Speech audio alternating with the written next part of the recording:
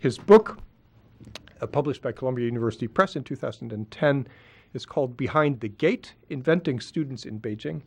And it is a study of the emergence of students as a political category during the protests of May 4th, 1919, and the way in which the category of students was generated through everyday spatial practices. Today's talk, by contrast, is about the next project, the new project, about the place of Maoism in the history of the global left. And there seems to be interesting connections between these two, right? Students playing an important role in both projects, one, the making of students in a kind of global context in this moment of Wilsonian self-determination, and then in the 1960s, right, the export of Chinese student activism or perceived student activism to Western countries, right, where students at Columbia University rose in 1968 under the Maoist slogan, "To rebel is justified." Fabio's work is characterized by a probing mind focused on critical and political examination of the Chinese past and also of the scholarship on that past. But just as characteristic to me in his work as this critical spirit is a sense of levity, lightness of spirit, and diction. So, for example, the introduction to his book on the May 4th movement and the making of students sets a summary of the critical ideas and the historical context against his bidding for a poster on eBay and the strict timeline that entails. Also, more recently, Fabio wrote a book review of a book on China and the British left that ended with sentences that characterized the same lightness of spirit. He wrote, "From this very rich material, one would expect a more elaborated lesson than that it was complicated, although it was indeed complicated." Now he's here to explain some of these complications to us in person. Please help me in welcoming Fabio Lanza.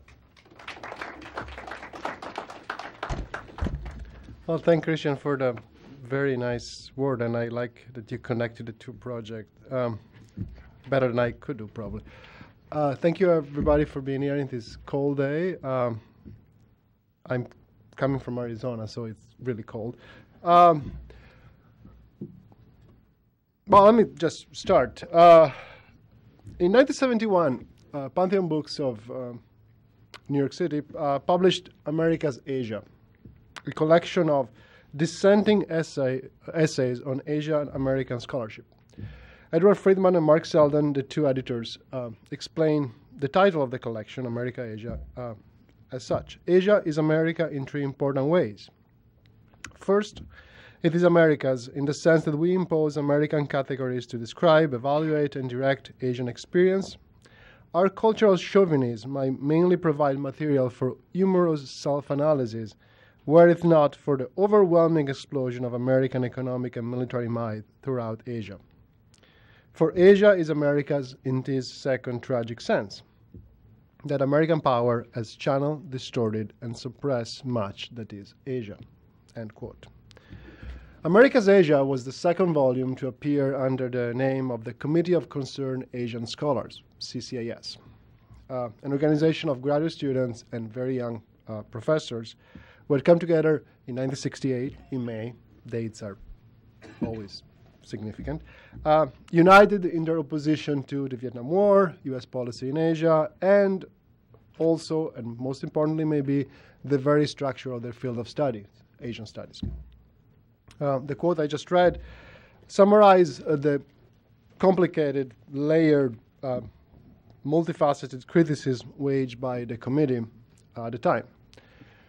CCAS condemned the Vietnam War, but also all the economic, diplomatic, military strategies of the United States in the entire region. And Vietnam for them was the most clear, the clearest example of policies that constituted Asia as an extension of America's strategic interest. These policies were made viable, according to CAS, through the collaboration of American scholarship on Asia. That is, through the work of their own teachers. It was the previous generation of scholars, sort of the great first generation of US scholars, that had shaped the categories used to distort, obscure, and suppress the very humanity of Asian people. The concerned Asian scholar, for about 10 years, I would say, described how the field and all area studies came to be constituted in the immediate post-war as part of the government project, grants, fellowship foundation, CIA, Ford Foundation money. They traced the influence of McCarthy purges, and they pointed at the mutual imbrication of this scholarship with the actual genocides of Asians. They basically accused their own teachers, and that includes John K. Fairbank, first Worms, of genocide. The field of Asian studies was then directly responsible for the making of America's Asia, for the intellectual, economic, and military appropriation of Asia and Asian people by US interests. Yet, this part of the critique is, I think, just the least interesting one.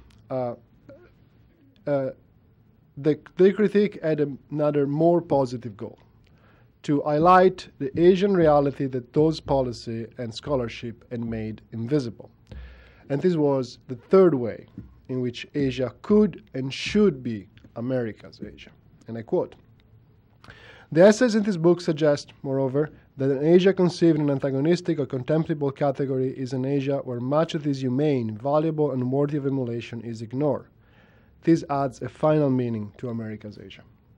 If we could change our relationship to Asia, we would be open to learning much from Asian people that could help us create a more decent and just society in the United States." End quote. Asia was not just a site of oppression, location of a carnage.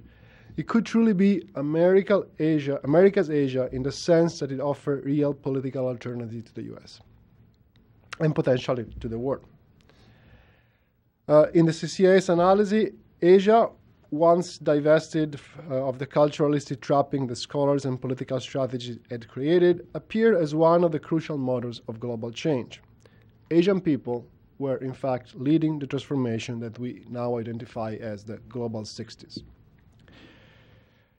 This final positive version of American Asia encompassed Vietnam resistance, National War of Liberation, pacifist organization in Japan, peasant activism in India, but it was obviously Maoist China, especially the Cultural Revolution, that the concerned Asian scholar identified as the experience worthy of emulation.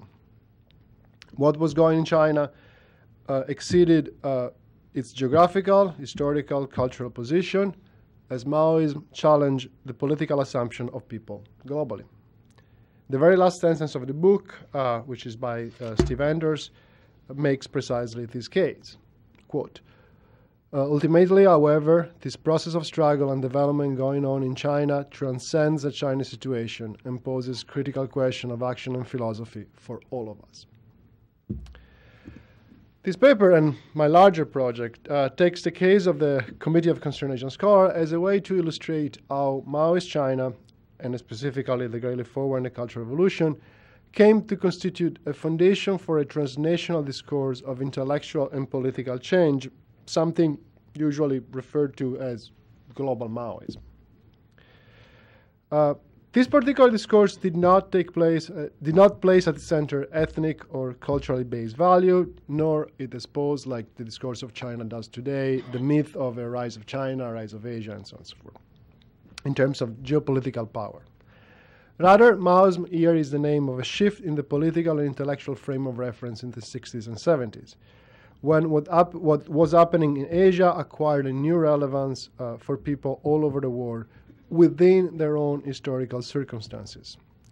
Is this shift that made it legitimate and logical for workers in France to ask for Vietnam in our factories, or for many Parisian students to call themselves Chinois, Chinese? And it is to French Maoism that I turn as a comparative case to highlight precisely the complexity, but some shared trait in the meaning of Maoism outside China. I want to be very clear. I'm talking of Maoism outside China during the long 60s. The comparison between French Maoism and CCIS is unwieldy, and the CCIS people still around will really yell at me if I call them Maoists. They were not Maoists. They were not a political party either. But China and Maoism identified a set of themes and practices that were shared across these two very diverse situations. First, in both cases, China did not simply name a cultural and national location. I use China like this, but I get tired of doing this and I feel silly, so I don't. But imagine China with quotes. Rather, identify a set of ideas and practice produced by political actors that happen to be Chinese. Global Maoism was therefore the first major instance in which people around the world approach Asians in a potentially non-Orientalistic way, as subject with the right to original thinking and independent political practice. Second, Maoism named a fundamental alternative both to the capitalist and the Soviet model, precisely at the time when both in France and the US capitalism was in crisis, I would say. Radical movement had sort of pointed at the inequality that persisted after the post-war boom. And in this context, Maoism showed the potential for an egalitarian path to development, one not limited to Asia. Third, the crisis of the 1960s invested directly the privileged location of politics in France and the US, the political parties. This is the period of sort of the 68, if you think of Chicago 68, crisis of the Democratic Party, and France, the sort of collapse or the radical crisis of communism, especially the PCF, the French Communist Party.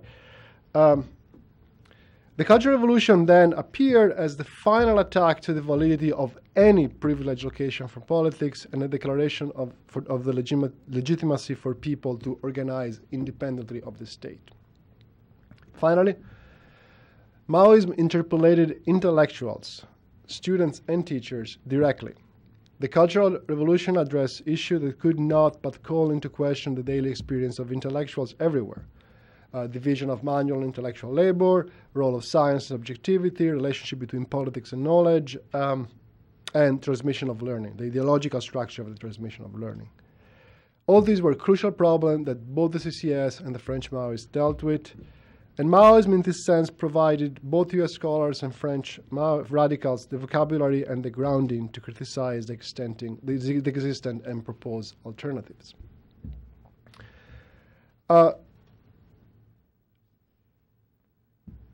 The meaning of China in the 60s, however, despite my claim that it is separated from its cultural definition, could not be separated from specific historical condition, the very existence of, really existing socialism. This condition changed drastically in the mid-1970s, and this was reflected both in the US and in France, especially after the death of Mao in 1976. CCIS entered in a profound crisis, and the organization disbanded in 1979. The journal they published still exists, however. Some of its members left academia, other of their own volition or because they didn't get tenure. Some shifted to very different positions, and other moves to different form of activism. A similar disbanding took place in France, where it involved not only the collapse of all Maoist organizations, but also a radical denial of those positions by most of the leading Maoist intellectuals. Some of them became eventually part of the Sarkozy government, like as a sort of a final mockery, I would say. I'm not interested in this paper, let me be very clear, of tracing personal blame or assessing the political fidelity of intellectual scholar activists. That's not the point, although there is a large part of our organizational studies, institutional, I'll personal interview and so on and so forth. I'm concerned here with the condition, the historical opening that made the discourse of Maoism and China central both to the project of CCAS and to radical organization in France. I'm concerned with what the discourse did in both cases, and obviously with the closure, the end that made this discourse unthinkable. This is a book-length project, very much in progress. So for the rest of my talk, I will just hint at two issues. One, how China worked, how China, again, work in the thinking of these two groups, and on the question of objectivity and science. The defining character of the Asian Revolution, according to CCAS, was that they presented a new humane alternative, which as such required a humane approach to be understood. I was actually struck when you read the CCAS papers how they insist on this humane. China, we have to make the Chinese humane again. We consider the Chinese to be human again. We lose the humanity, and I was puzzled. The participatory model of Vietnam and China offered, quote, hope of more humane forms of development and of effectively overcoming the formidable barriers to the transformation of peasant societies, end quote. This was Mark Selden.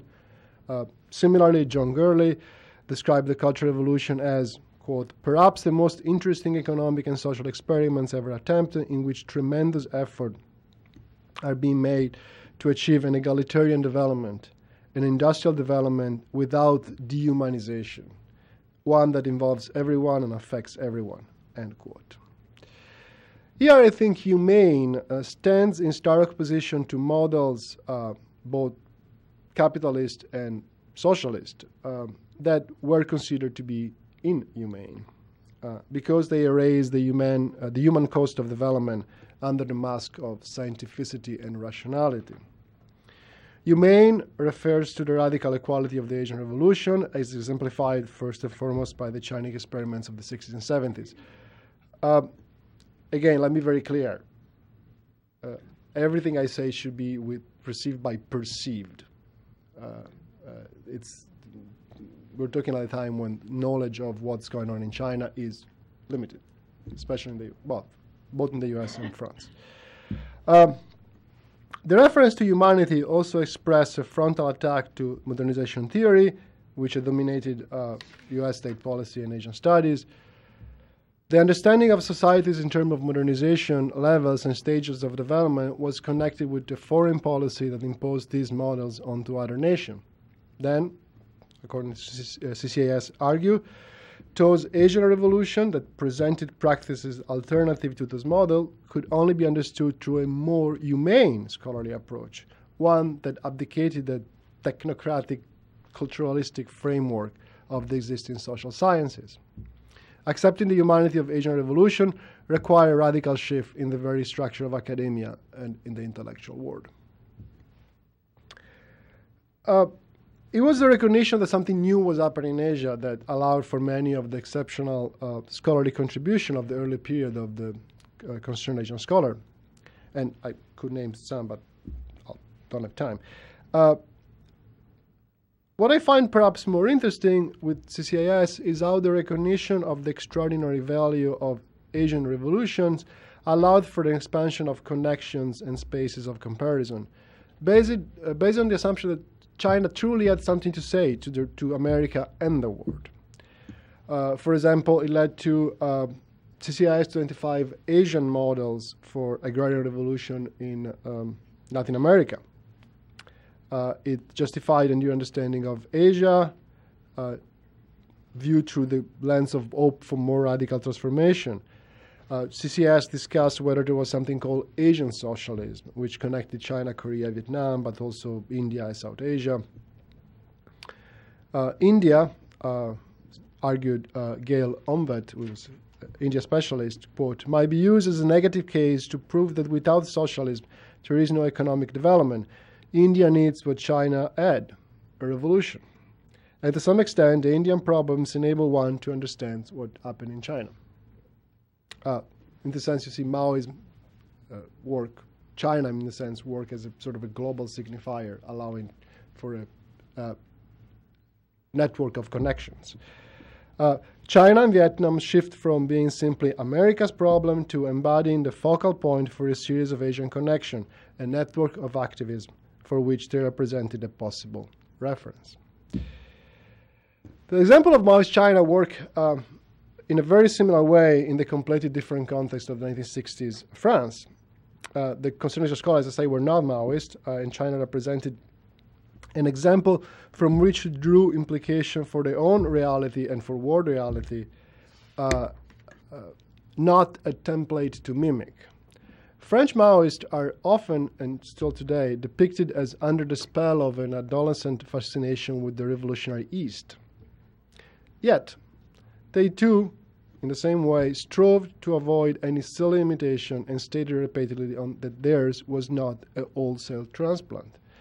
Alain Gesmar, at his trial, defending the indigenous French tradition of struggle and revolution, and denied categorically any intention of transposing mechanically what other people have realized, or of rebuilding China in France. As Georges, a young member of the Gauche Prolétarienne, the largest Maoist party, maintained, the issue was not, quote, to apply directly the thought of a Chinese leader to the reality of a French factory, end quote. Rather, he concluded, in much more direct language, we don't really give a fuck about China. La Chine, on s'en fout. The lesson of Maoism was not one of certitudes and easily transferable programs, it was one of lived experience. This was described, once again, by the French too, as a more humane experience. The Cultural Revolution was viewed as a reaction against a tendency to value productivity over people, and it was this aspect that, in the words of two miners from the north, of France, resonated with the lived practice in France, where the worker was like an animal. It wasn't the like of the shared experience of debasement and of the need to put men first that what was good for China could, as they say, be good for us too. It didn't matter that, as another Gauche Prolétarienne member lamented, that her fellow workers did not accept the Maoists because it was a Chinese thing. If what they told me about Maoism is correct, she said, we are all Maoist. Maoism was, she said in the end, largely open. French workers and students could invoke the Chinese experience not as a plan to import and follow step by step, but as a call to extend the limits of what was politically conceivable, as a proof that the new life was possible. In the discussion of modernization theory and European sinology, China and Asia could exist as unities only in the vaguely geographically identifiable repository of historical cultural values, removed from the normality of natural development. They were exception. Even when brought back through colonial force into the normal path of history, Asia, as Dipesh Chakrabarti synthesized, remains the realm of the not yet, endlessly catching up and endlessly lacking. In the era of global Maoism, however, it is not yet. The space between Western normativity and Asian exceptionalism, instead of a lack, of a failure, becomes an opening, a space of experimentation, the name of what could be possible.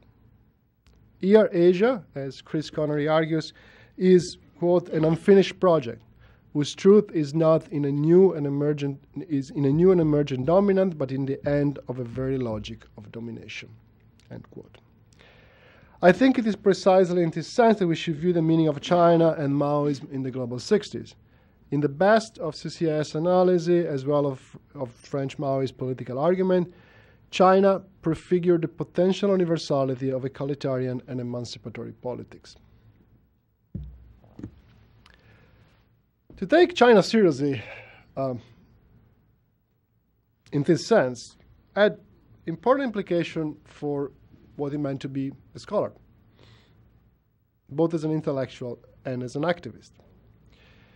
CCS was an organization of graduate students, a young professor, and the French Maoists emerged largely from the fracture of the first Maoist student union. I mean, from students again in '68. The union was from '66. It is therefore not surprising that the issue related to politics of knowledge were crucial on both sides of the Atlantic. In the case of CCAS, this take form not only but first as a critique of objectivity. CCAS started from the recognition that scholarship is inextricably linked to politics and all research ultimately reflects a political standpoint. They spearheaded a radical critique of the belief in objective scholarship that framed the entire field.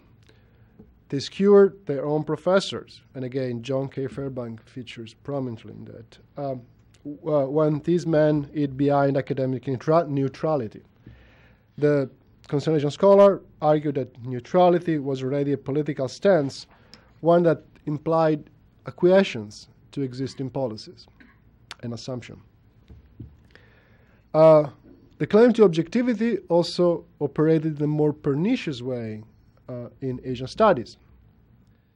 The empirical and allegedly rational approach it fostered was blind to the new things of America's Asia, as it ended filtering through a specific idea of modernization and development, the spirits of people who refuse and challenge that very idea. According to CCAS, the experiments of the Great Leap Forward and the Cultural Revolution in China could not be understood in the rational economic terms of modernization theory. Their novelty resides precisely in that human side, that remain invisible to an objective analysis.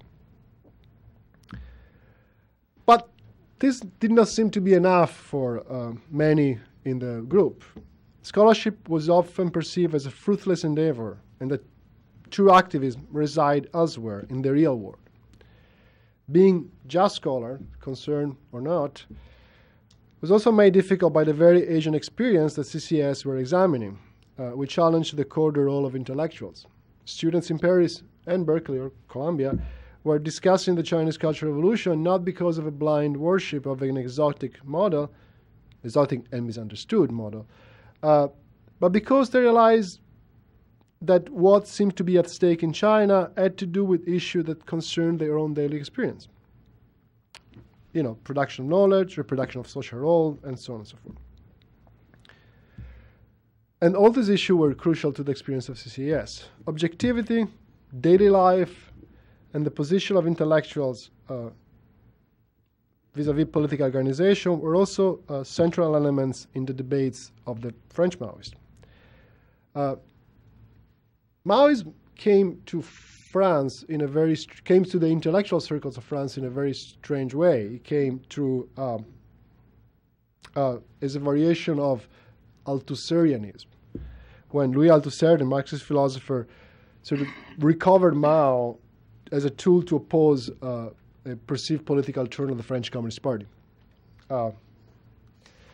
It was from the group of Althusser brilliant students at the École Normale Supérieure in Rue de l'Ulm that the founders of the first Maoist students' union emerged in '66.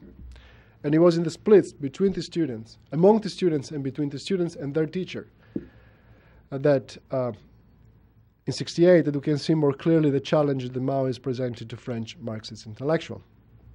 The philosopher Jacques Rancière was one of Althusser's students and broke with his teacher precisely on the position of the Maoist intellectuals when faced with the mass activism of 1968. Althusser had reaffirmed the scientific nature of Marxism and assumed Maoism as a more scientific theory to stave off the humanist drive of the French Communist Party. Science, for Althusser, was the antidote to ideology. Scientific truth, the opposite of false consciousness. This view placed the work of the Marxist theoretician straight on the side of objective truth, science, thus extracting him, it was always a he, never a she, by the way, from any imbrication with the dirty work of ideological reproduction. There was no idea involved in the pure task of the philosopher, the intellectual. That was Althusser's point. However, as Rancière points out, precisely while Althusser was arguing for the purity of science, the status of science was being seriously questioned in China by the Cultural Revolution and in the West by scientists who wanted to discuss science as enslavement to power, capitalism, and war. And here lies one evident connection between the criticism of objectivity in CCAS and the criticism of Marxist sciences in France. In this connection, the example of China and the Cultural Revolution was crucial. Contrary to Althusser's understanding, Maoism did not proclaim the separation of the science from ideology. Rather, it focused the attention on the role of the scientist and the intellectual in reproducing relationship of domination through the exercise of pedagogical and research function, but also in the minute aspect of daily life. Maoism, and that's Rancière, declared the capacity of the masses to speak and subvert the domination without and often against the wise guide of the philosopher, scientist, party leader, and so on. The assumption by the revolutionary masses of the right to speak against the authority of their teachers during the Cultural Revolution or May 68 was the manifestation, according to Rancière, of a new intelligence. The intelligence formed in the struggle, the knowledge reclaimed for the ends of the exploiters. Maoism, in this perspective, named the affirmation and the realization of the competence of the masses. And as such, Rancière ended, the Cultural Revolution destroyed the very place of the educator, be it the philosopher or the party itself. The conservative scholar, I'll try to be quick here, never formulated a critique at the level of abstraction and complexity produced by Rancière and other French Maoists. But they do saw the Cultural Revolution as the embodiment of a continuing search for a conceptualization of the political and for a theory of the production of knowledge. A similar search animated CAS, and there were, for example, several meetings during the summer of 1968 at Harvard. They had the summer seminar in which actually the essay for America's Asia, this edited volume, were sort of thought out. And large part of this meeting dealt precisely with the self-definition of this young scholar and their relationship to politics. The group discussed the impossibility of fragmenting one's lives into discrete compartments, their scholarship, their activism, but also pondered what radical meant, professionally and in terms of everyday life. In reading through the minutes of this evening discussion in Cambridge, and thanks God for the self-recording effort of these people, one gets a glimpse of an already existing division in the group. The split between those who aim at the radical scholarship and others who were proposing a complete redefinition of what scholarly meant. A theoretical rethinking of profession in general and not just in relationship to US politics. They maintain, this latter group, that the radicalism could not involve just the content of our publication, but it also required a reconceptualization of what scholarship and the scholar themselves were. However, and that's the sad part, for all their criticism of the field and their attempt at reformulating their own intellectual practices, CCAS could not truly dispel the lure of objectivity. In the end, the participants in the 1968 seminar could only agree on the truism that truth is by nature radical, and that the responsibility of the intellectuals was to expose lies of the government, in this sense. This was not an impressive result, and in part it had to do with the models of scholarship available at the time. Noam Chomsky, Howard Zinn, Stoughton Lynd were among the few public intellectuals in recent US history who were exceptional examples of activism, but there were also intellectuals whose main body of scholarship was critique, not conceptualization. Their personal and professional experience exemplified the tension between scholarship and politics, but they have very little to say about it, at least in the terms that many within CCAS expire. Chomsky and Zinn took part in the early activism of CCAS, presented at convention, and Chomsky was a member of the editorial board of the Bulletin of Concerned Asian Scholar for several years, while he was not an Asian scholar. Chomsky also was, quite surprisingly, an occasional participant in the Harvard Summer Seminar in 1968, that I just mentioned. The truism that truth is by nature radical was a direct reference to Chomsky's contributions to the discussion, and his stress on the value of objective truth in revealing the weak points of US ideology. It was intellectually a blunted weapon against the ideas CCS was fighting against, as modernization theory was founded on the very assumption of the objective character of scientific truth. If the task of the radical scholar was just to dismantle the previously accepted truth and substitute for it new, real, more objective truth, well, then in the end, that had no effect on the ideological and institutional structure that allowed for these alternative truths to be produced. Or, to use the language of Jacques Rancière, much more Maoist, quote, the struggle of science against ideology actually benefits bourgeois ideology because it strengthens two of its crucial bastions, the system of knowledge and revisionist ideology. Ideology and science were not separated at all, and the transmission of science was indeed an ideological operation. It was therefore illusory to pretend that one could simply replace the content of science and truth, leaving unchanged and untouched the space where these truths are inscribed, the very ideological system in which they are reproduced as object of knowledge and framed within a specifically the organization of learning and daily practice. That's why, precisely at the time when this young concerned Asian scholar were discussing in Cambridge, other students in China and Paris were rising against academic confinement and against the school itself as an ideological apparatus. The faith in the power of truth was not uncritically accepted, even during the summer of '68, the Harvard seminar. More is needed than speaking the truth, they argue.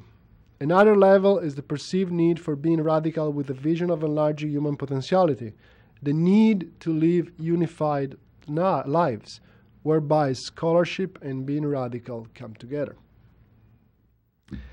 The assessment that objective truth is radical did not solve the conundrum of those who wanted to truly integrate scholarship and politics, as in many ways it postulated once again a divided life. One could follow the Chomsky model, write prolifically and successfully within one subdiscipline in Asian studies, and devote mostly activist efforts to debunking the myths of US foreign policy, or stand up for human rights and fight for the liberation of political prisoners. All extremely worthwhile endeavors, but in many ways a retreat from the opening that America's Asia and Maoism had allowed. I don't have a great conclusion, but I'll sum it up. By the mid-'70s also, empiricism facing objectivity left no respite, provided no help. Objectively, in China, Deng Xiaoping was dismantling all the new things that had existed before. The Cultural Revolution was over. Vietnam went towards normalization. Cambodia stood on the precipice of madness, and India did not have a peasant revolution, and capitalism was triumphant. So objectively, there was no much respite. There was nothing. And from the total crisis, it was very difficult to reemerge. As I described, the best of the CAS actually went through the Chomsky route and, perceived activism in this separate way.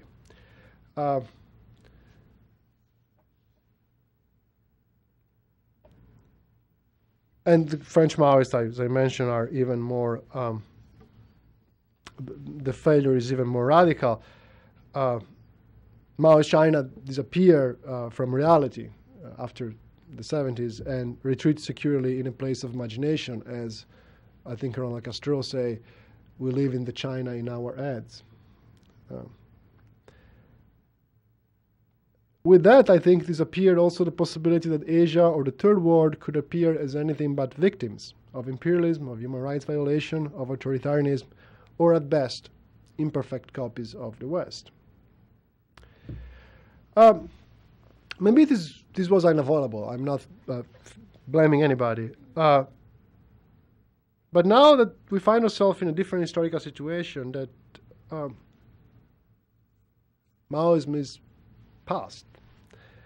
The experience of global Maoism should remind us of the possibilities and openings for scholarship and politics that China did embody when it was understood as a globally significant, yet always unfinished project of emancipation.